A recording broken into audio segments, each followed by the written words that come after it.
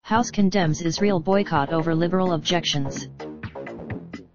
The House passed a resolution Tuesday condemning a global boycott movement against Israel, with the lopsided vote coming over the objections of some progressives who claim the measure violates their First Amendment rights.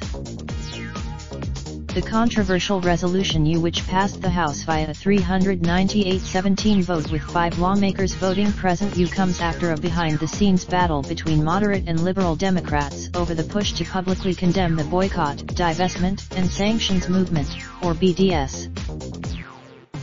The vote had the potential to expose an ideological divide within the caucus, pitting progressives against moderates even after Democrats united against President Donald Trump's racist tweets against 4 minority congresswomen. BDS doesn't seek social justice.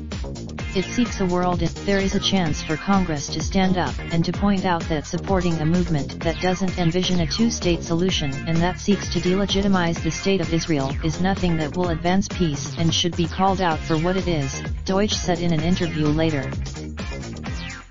Moderates had the resolution would receive a House floor vote before the August recess.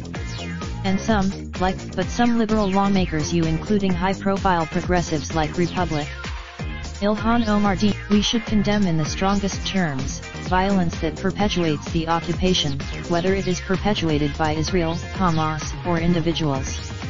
But if we are going to, Omar who was this spring for comments that were criticized as anti-Semitic, was immediately confronted by combative GOP Republic Lee Zeldin RN, the Minnesota Democrat introduced her own legislation in response affirming that all Americans have the right to participate in boycotts in pursuit of civil and human rights.